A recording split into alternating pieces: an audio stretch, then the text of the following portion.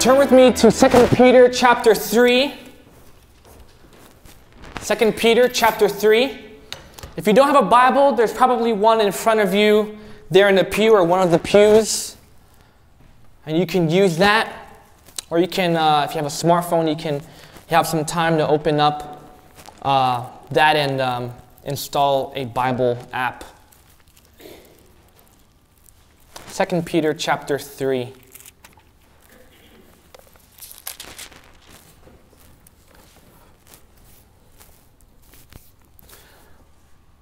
We come to our concluding sermon on our series, We Give. And guys, I've been learning a whole lot because I've been reading a lot and it's tough sometimes to write sermons because you do so much research and studying, and at the end of the week you have to summarize everything you've learned into half an hour to 45 minutes or however long I preach for. And it's tough because I've been learning so much. I even think I should start blogging. I don't have the time for it, but because blogging would allow me to put those extra things I've been learning online for you guys to read and learn more with me. In the future, hopefully I won't be doing that. Just for you guys to know, if you're interested in reading these books, one of them is Money, God or Gift by Jamie Munson, and the other one is Managing God's Money by Randy Alcorn. If you want these titles, you can just ask me later. They're not only about tithing, but it's also just about handling money. Especially the book about Randy Alcorn gives a lot of awesome practical applications of how to give and how to instill that in your family. How do we train up our children to live lives as people who are generous, people who give, people who know how to handle money? Because to be honest, in our culture today, people do not know how to handle money. They don't know how to get out of debt. They don't know responsibility because of their parents, and then they grow up and then they don't teach their children, and then they're messed up with that, and then it keeps going on and on and on. And I think that the world is not going to teach you the right things about giving, and the church will. So these are awesome books at your disposal for you guys to read. And if you have a Kindle or the Kindle app, they're a lot cheaper. It's like $10 for a book. It's just precious things that we can do. I hope these messages have encouraged you. They're not supposed to be guilt trips. We never want to guilt trip people to give. It should be something that comes from the heart. And I hope that it has encouraged you as it has encouraged me to give. And so after this break, after this series, we're going to take a break on series. We're going to have some guest speakers here. I'm going to take a little break. I'm going to preach next week. But then after that, we're going to have some people preach here, men of God who know the Bible, who have awesome lives of God. One of them is my father, who's back there, and another one is a good friend of mine, Pastor Mike, as well. And they will be sharing with you things that are in their heart, so don't miss out. Let's give them a warm welcome. Let's show them what we're all about here. And then after that, we're going to start a new series in March about family. And this talks about everything from dating to marriage to the role of the father, the role of a mother, the role of a husband and wife, to parenting, to children, to everything. And we're going to really teach you guys what the Bible has to say about that. Because again, the world is not teaching us enough. And if they are, they're just teaching us things that screw us up. And we have a bunch of screwed up families, a bunch of screwed up relationships because we're not getting enough teaching from the Word of God. So we will be preaching about giving every week. Maybe you've only been here for like 2 or 3 weeks and you're thinking, man, every week I've been here, we've been talking about giving. It's because we're in a series, okay? So this is the last sermon on giving, and we won't be speaking on giving for a while, probably until like next year or something, okay? But today we're going to be looking at a parable of Jesus, and it's funny because I was actually thinking of giving you guys some practical advice from these books and practical things about parenting and those things. And so as I was writing the sermon, God just completely changed what I was going to preach. And I think God does that sometimes, right? Like we have our own plans, we have our own dreams, but then he ends up changing everything that we thought of, and he makes it better. So hopefully the sermon that God has prepared for you guys is better than the one I was preparing. So grab your Bible and let's thank God for it, and let's ask him to speak to our hearts today.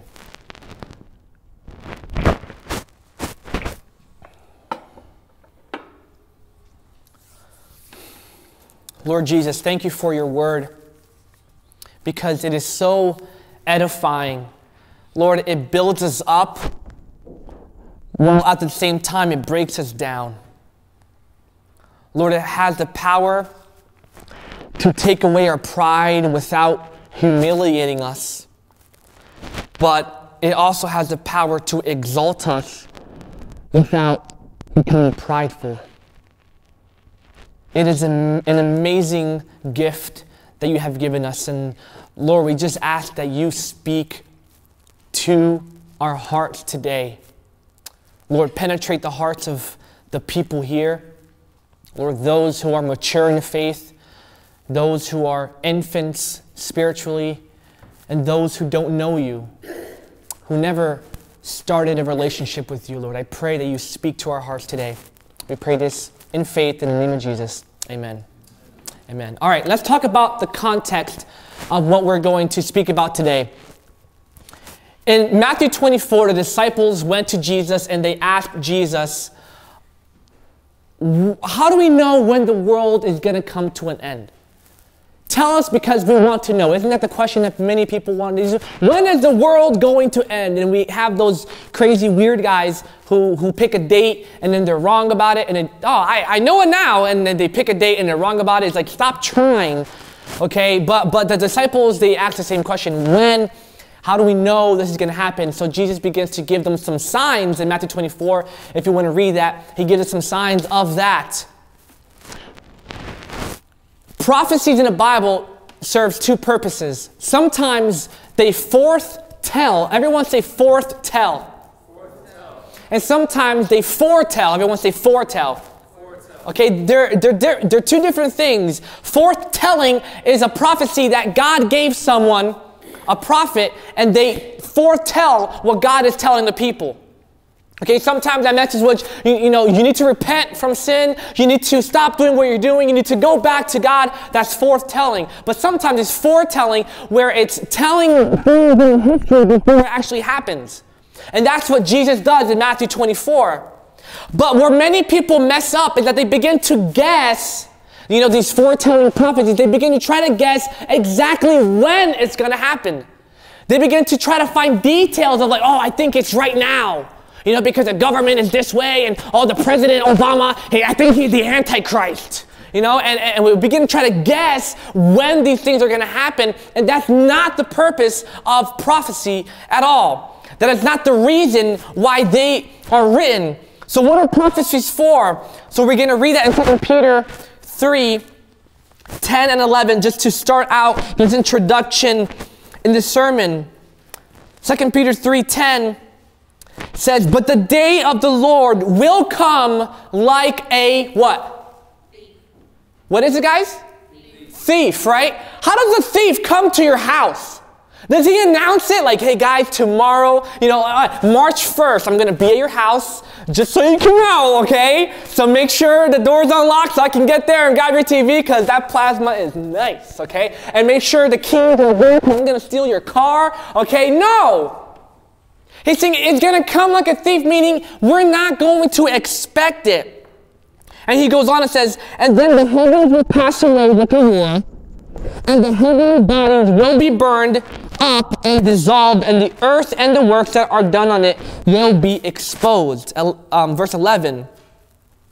Since all these things are thus to be dissolved, this is an awesome question. What sort of people ought you to be in lives of holiness and godliness? What sort of people ought you to be in lives of holiness and godliness? What's the point of what Peter is saying? What's his question that we should be asking ourselves every day? What sort of people ought you to be?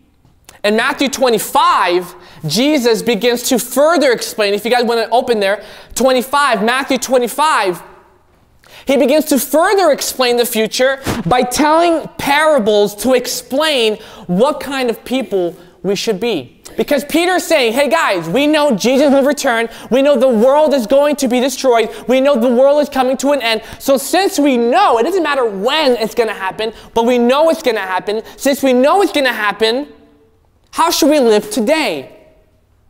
How should we live today? Because how we live today will determine how we live for eternity.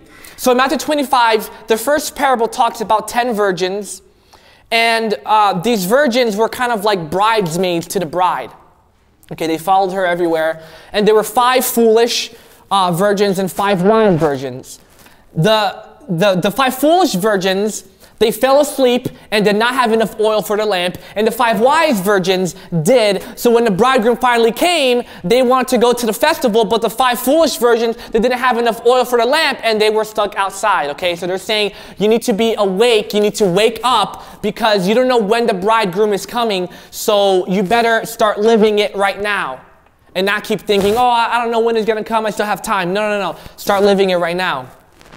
So we're going to study his second parable in Matthew 25 and answer the question, what sort of person should you be today in light of what's to come in the future?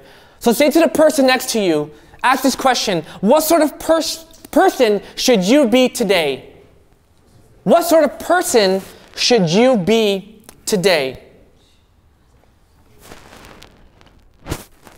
Last week, you guys did an awesome job. I applaud you.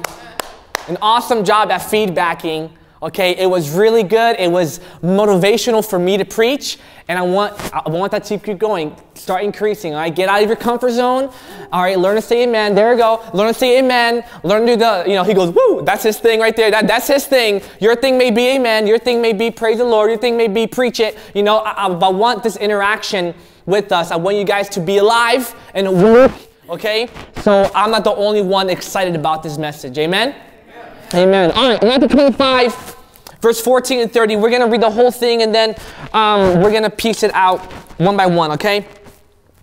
It says, therefore, beloved. Oh, I'm sorry. Ooh, I'm still in 2 Peter. Let me go to Matthew 25. That was a good passage, though. I should have read it. Okay, Matthew 25, 14. For it would be like a man going on a journey who called his servants and entrusted to them his property. To one he gave 5 talents, to another 2, to another 1, to each according to his ability. Then he went away. He who had received the 5 talents went at once and traded with them, and he made 5 talents more. So also he who had the 2 talents made 2 talents more. But he who had received the 1 talent went and dug in the ground and hid his master's money. Now after a long time, the master of those servants came and settled accounts with them. And he who had received the 5 talents came forward, bringing 5 talents more, saying, Master, you delivered to me 5 talents. Here I have made 5 talents more. His master said to him, well done, good and faithful servant. You have been faithful over a little. I will set you over much. Enter into the joy of your master. And he also, who had the 2 talents, came forward, saying, Master, you delivered to me 2 talents. Here I have made 2 talents more. His master said to him, well done, good and faithful servant. You have been faithful over a little. I will set you over much. Enter into the joy of your master.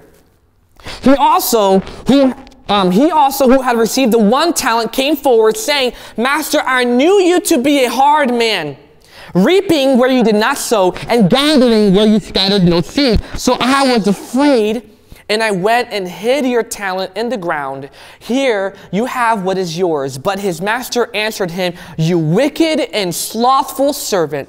You knew that I reap where I have not sown, and gather where I scattered no seed.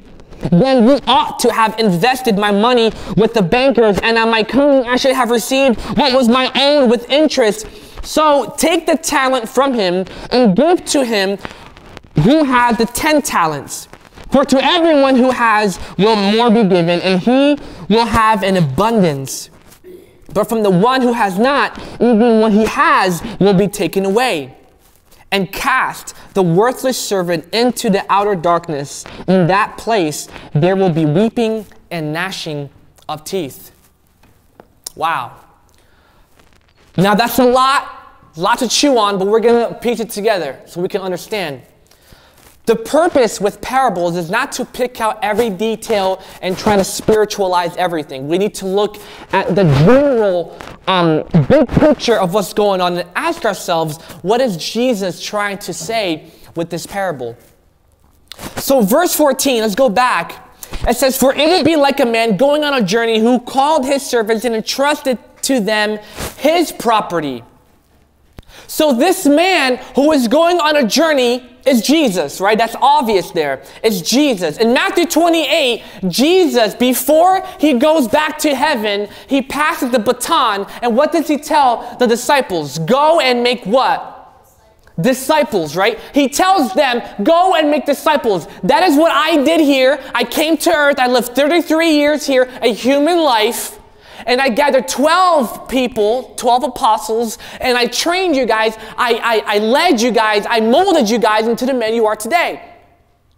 But I'm going back up there, but I'm sending you the Holy Spirit, which is me in spirit form, so you guys can continue what I have started. Because I made you guys 12 disciples. Many people left and didn't want me, but now you guys are going to go and make disciples. And that transitions out into a chain effect, and now he's telling us, go and make disciples. And that's what we're doing here at Pure Word. And to accomplish this mission, Jesus gave each and every one of us gifts.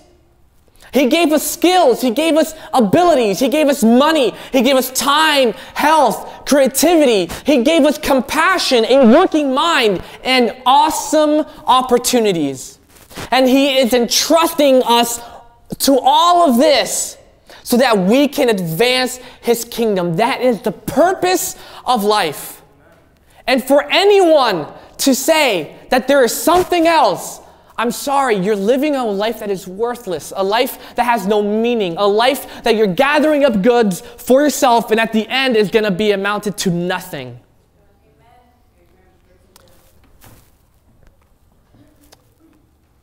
Then verse 15.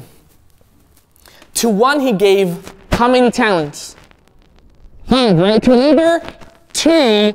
To another, 1. To each according to his ability. We read this and think, well, that's not really fair. I mean, the master gave one 5, another 2, another 1. Like, that's not really fair. We should all be having equal, why do some get more and some get less? See, the answer is we are all different. And we all have different roles. And some of us have more gifts than others. And some of us have less gifts than others. But it doesn't mean that the person with more gifts is greater than the person with less gifts. It just means we have different roles. If I'm up here preaching, and that's how God gifted me to lead or to pastor, to plant churches, but there's no one who comes here and helps with the music, or no one who comes here and helps with the computers, no one who comes here and helps with the children who are downstairs right now, we want to be able to do this.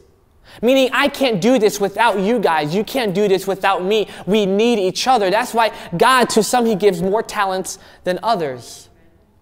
But the wrong thing is we think that I don't really have it in talents, and that's a lie straight from the pits of hell. Because God has given you gifts. God has given you skills. God has given you talents, and I hope that's encouraging to you guys. And we see this in verse 16 and 17. What does it say? He who had received the 5 talents went at once and traded with him, and he made 5 talents more. So also he who had the 2 talents made 2 talents more. I'm just going to ask a favor if you could turn the middle light on. I didn't realize it was off, so you guys can read a little better. So we see that these 2 servants began to work immediately. As soon as they got their talents, which in their time is a lot of money. And this is just a parable. It's not like God is going to give you a lot of money. He could, but doesn't happen to everyone. They begin to work immediately. They don't hesitate. They keep going. But see, I think sometimes we spiritualize things when it comes to ministry way too much. What do you mean by spiritualize, Tim? Obviously, ministry is spiritual. See, this is the thing. Many times we think, should I pray today? Should I go to my campus and minister to these people? Should I do this? I'm going to pray on it and see what God thinks. I'm going to pray on it and see if God wants me, to do something in the church and help out. Because I'm not really sure He wants me to do that. See, if we begin to think that way, then we have to pray about every decision we make in our life. So next time you're hungry, ask God, is it God's will for me to go and order a pizza? Is it God's will for me to feed my family? Of course it is. Right? No, but if we ask ourselves and we tell the pastor, hey, pastor, I got to pray on this, I got to see if that's where God wants me. God wants you to work. He gave you a gift. He gave you skills. He gave you talents, and He gave you a mind. Why? So that you can glorify God. So that you can do things in the church. So when the pastor or when a leader or when someone asks you, hey, can you help with the children? Can you do something here in the church? Don't be like, I'll pray on it. If you don't want to do it, say no. But don't make that the excuse of not helping, of not serving, of not using your gifts for something higher than yourself. Because you can use your gifts and talents for your own work, for your career, so you can, pay the bills. That's all fine and dandy. But when it comes all down to it, at the end of the day, all you've done is paid your bills. What impact had you made this week? And that's what these two servants did. They worked immediately. They saw the gifts they had. They saw the talent, the resources they had. And they said, we're going to put this to work. And what did they do? They made double the amount they had. The one who had 5 made 5 more. The one who had 2 made 2 more. They were working for God's glory. It doesn't say how they did it, but they did it. Tell the person next to you, just do it. But say it like that, like I did. Just do it. Just do it. Okay? So he returns. He's gone for a while. He returns, and the first 2 servants double the amount they had. And he responds the same way for both of them. Verse 23.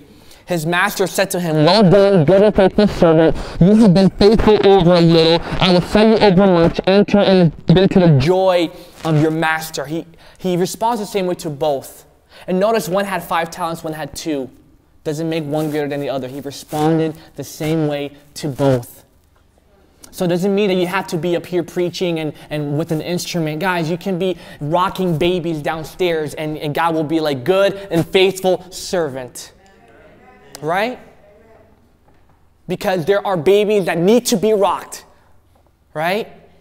There are computers that need to be clicked. There are people that need to work in His kingdom. But a third servant, what does he do with his talent? What does he do? He what? He hides it, right? He digs it up. Why? Because he's fearful. He is fearful. He was afraid of God. But is this good fear? No, this is selfish fear. The first 2 servants were motivated by the hope of pleasing the master.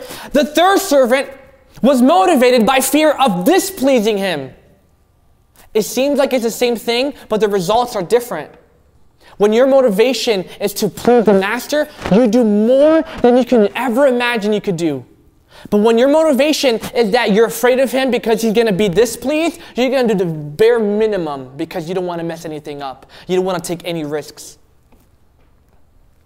And here's the application.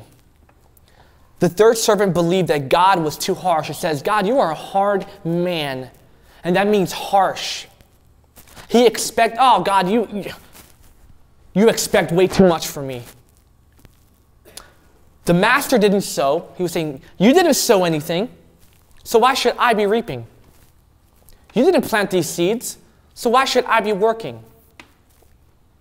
There are people who think the same way about God, right? They say, I don't owe God anything because he has done nothing in my life.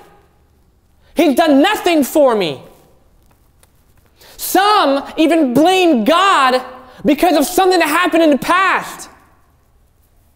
You know, I know people that in the past, maybe, there was a Christian person or their father was a Christian and loved God, and all of a sudden they got into a car accident and that father died and they lost their father, and they begin to be angry towards God because, God, you've done nothing but take away my father, but take away something that was very important to me. Why would I work for you? Why would I live for you? See, I've spoken to many atheists who had no reason for not believing in a God other than they were just angry at God. They're angry.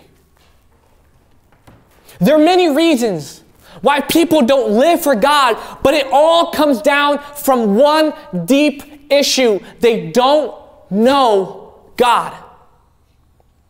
They only know his side of wrath and anger, but don't know his side of love and mercy.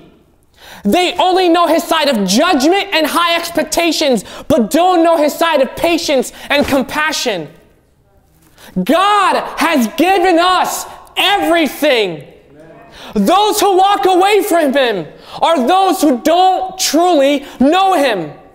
Not only do they ignore the fact that he is a God of judgment and wrath, but they miss out on a God who is abundantly gracious and abundantly loving. God has entrusted you guys with the responsibility in the kingdom. It's your choice whether you want to seriously invest your life wisely or squander your every breath for things that don't last. People say, why doesn't God just come down now then? Why doesn't he just finish everything off? He's giving you time. He's giving you patience. He is a patient God. There are so many people who call themselves Christians just trying to get by in this life without any real discipline, yet they call themselves disciples. They don't understand that when we don't spend time on our knees in prayer and learning about God's love in the Bible, we're spending time worshiping something else. That's called idolatry. They call themselves Christians, but all they are doing is trying to stay out of trouble just so they can get to heaven. But I'm sorry, that's not how it works, my friends. And I'm not talking about salvation by works. I'm talking about being a disciple of Jesus. Because salvation costs us nothing. But discipleship costs us everything. Jesus said in Luke 14, whoever does not bear his own cross and come after me cannot be my disciple. And in verse 33 says, so therefore anyone of you who does not renounce all that he has cannot be my disciple. It's very easy to raise your hand and accept Jesus Christ. Yes, I want you, Jesus, but then to live the rest of your life not giving anything for him. Guys, God is hurt when we waste a lifetime of opportunity. It's time for the church to wake up. Look around you. Look around you. Look at the people around you. There are people sitting right beside you right now that you do not know. You may know their name, their age, and their hair color, but you don't know what's really going inside deep down in their hearts. There could be people here, statistically speaking, that could be depressed and considering suicide. There could be people here whose marriages are completely unraveling and completely being deteriorated by their worries. There could be people here who call themselves Christians but are completely consumed in sin, and they are struggling and they do not know how to get out. But we live the Christian life thinking it's all about me. It's all about me. There are people that you see every day at your work, when you're walking down the street, the neighbors around your community, people that are dying inside. They are dying for hope. They are killing themselves because they think that death is the only answer. But I'm sorry, my friends, Jesus defeated death on the cross. And if we don't give them that hope, then who will? We need to give them that hope. But no, we're just too busy with our own life. As if we can actually gain life. Matthew 16, Jesus says, "For whoever would save his life will lose it. But whoever loses his life for my sake will find it. For what will it profit a man if he gains the whole world and forfeits his soul? Or what shall a man give in return for his soul? For the Son of Man is going to come with his angels in the glory of his Father, and then he will repay each person according to what he has done." I'm not talking about salvation here. I'm talking about rewards. You can be a Christian and just sit in pews and just go and check it off. All right, I made it to church. Great. Now, another day at Pure Word. And he can come and he can be saved and you can go to heaven. Yay, hooray. But guys, I don't want to just be saved. I want to enjoy the joy in the Master. I want him to come and say, "Good and faithful servant." That's how I want to live my life. People are wasting their talents and gifts to serve themselves. Christians, guys, Christians cannot play it safe. I challenge you, read Acts. Man, read the book of Acts. And point out one Christian who played it safe. I tell you, those who did play it safe, those were the ones who were deceiving and wicked, and some of them even died because of God's judgment. Ooh, that's harsh. But Acts, man, they lived every day like it was their last. They died for God. Stephen, the first martyr for God, man, he was just proclaiming the gospel. People didn't want to hear it. People were covering their ears. It said they were covering their ears because what he preached seemed like it was blasphemy, but really it was the hope of Jesus Christ. And he was kneeling down on his feet while people were stoning him. And even then he was still preaching the gospel because he believed in Jesus. He believed in the hope that made him alive, that made him live for Jesus Christ. That is the hope I'm talking about. Christians cannot play it safe. If we play it safe, we are wasting our life. Advancing the kingdom, it takes risks, guys. It's risky to love someone unconditionally.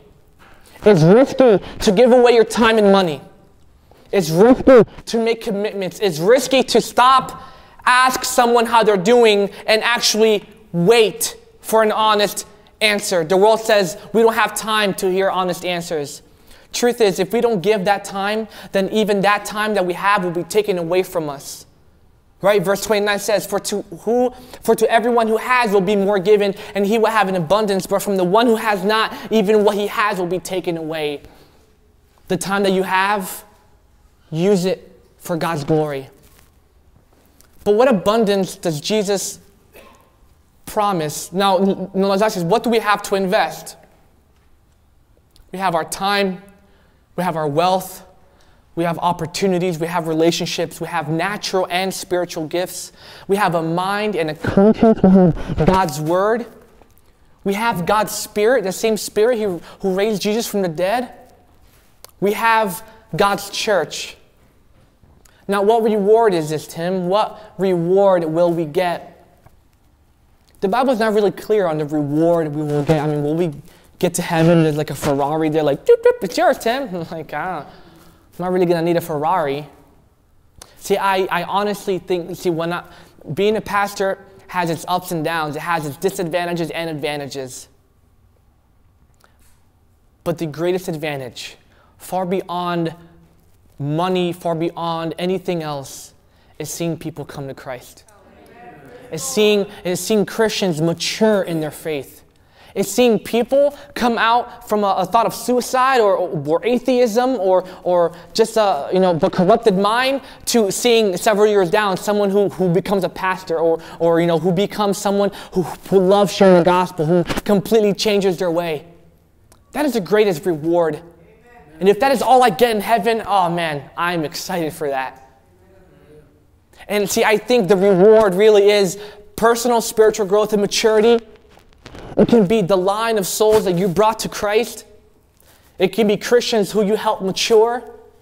It can be those people who you looked into the eye and say, how are you doing? No. How are you really doing? Needs were compassionately ministered to. Wounds were healed. Conflicts were reconciled. Truth was lovingly told. Sammy can come up.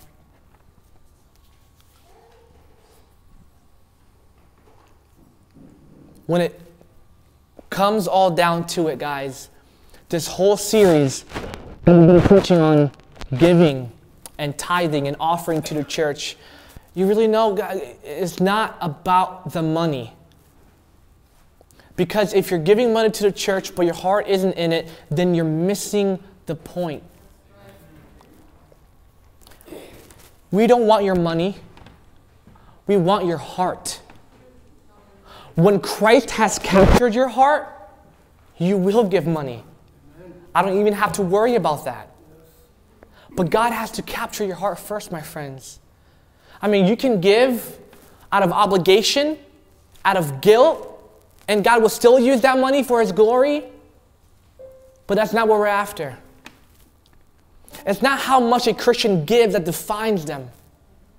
What defines a Christian is that this person is in Christ and Christ is in this person, and nothing else in the world matters to them except that Christ becomes famous. We give to make Christ famous. We give to make Christ famous.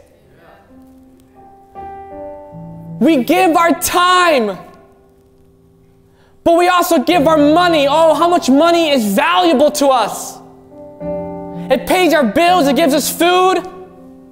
It gets us around. Gas prices are high. The economy is bad. But yet the malls are filled every single day.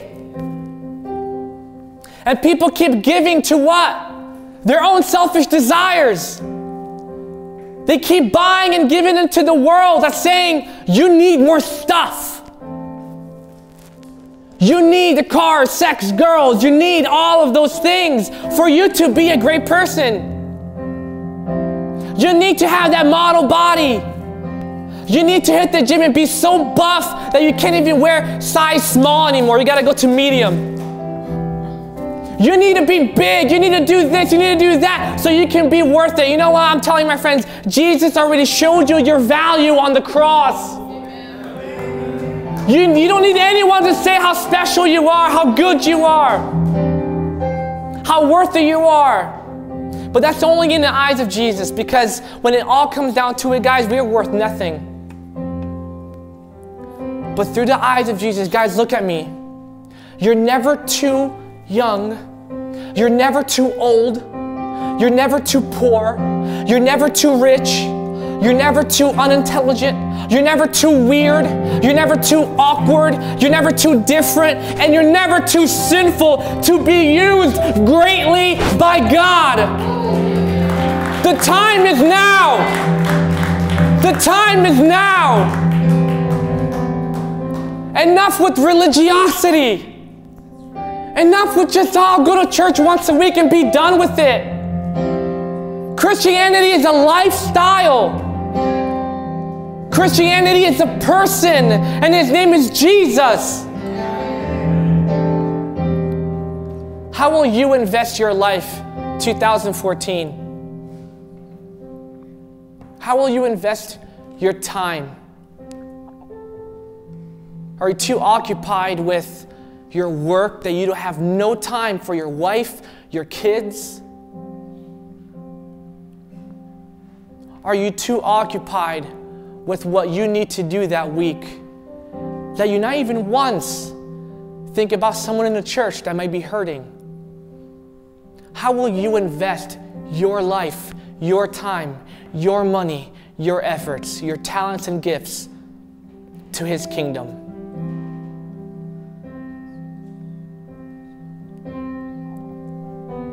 But before I go here, I'm going to pray for those people. But before I do that, I want to give you the opportunity.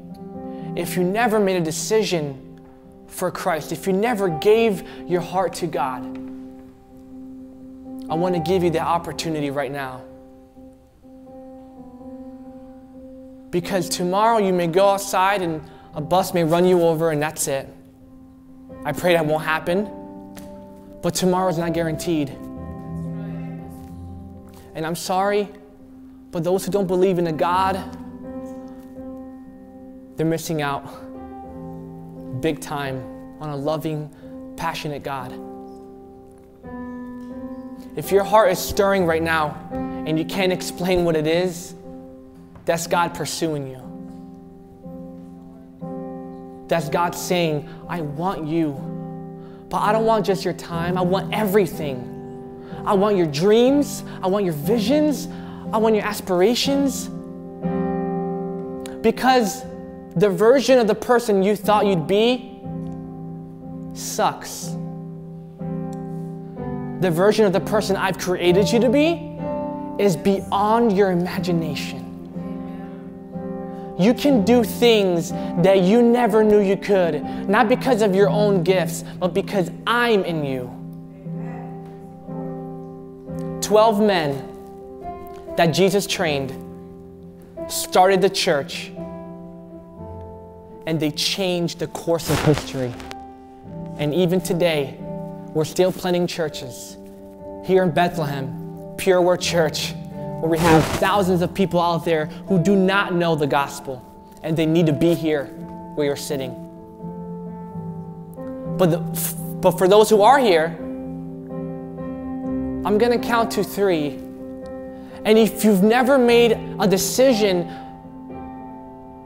to accept Jesus as your Savior, to say, God, I want this relationship with you, when I say 3, just raise your hand. And we're going to pray with you. 1, Jesus loves you. 2, He cares for you. 3, does anybody want that today? Does anybody? Doesn't matter what people think around you. Don't. It's between you and God. Does anybody want to accept Jesus in their heart? Anyone? Amen. Anyone else? Amen. Oh man. Paul said, I am not ashamed of the gospel because it has the power to save anyone who believes. Anyone else want to join those 2? John, yeah. Oh man, I've been praying for that guy for a while. Anyone else? I want to ask you guys to come up here. You can put the camera down, John. Come up here. Come on. Don't be shy.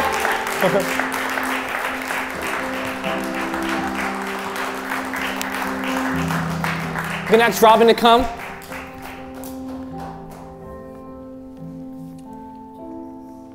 This is Robin's twin brother, by the way.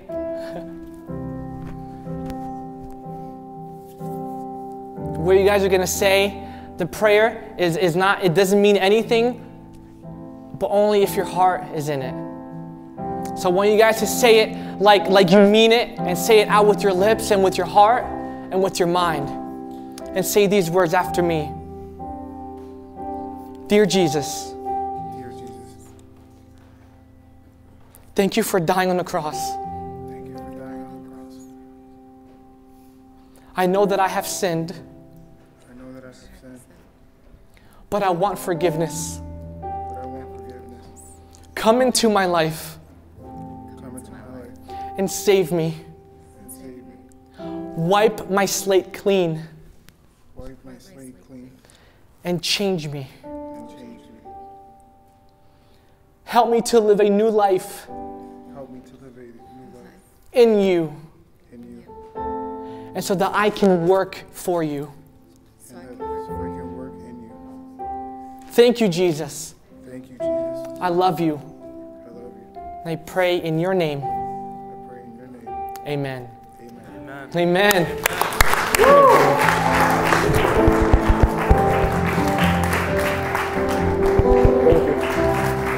God bless you.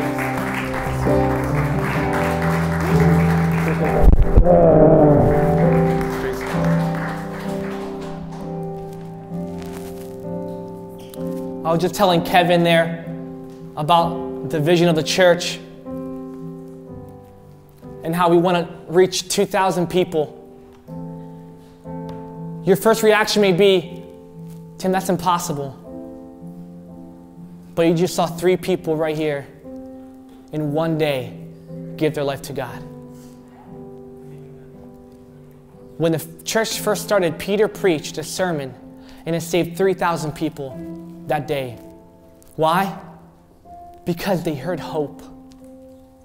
Because the gospel has power. Nothing in me, nothing that I did was able to save them. But the gospel right here has power. Who agrees with me? Who loves the Bible?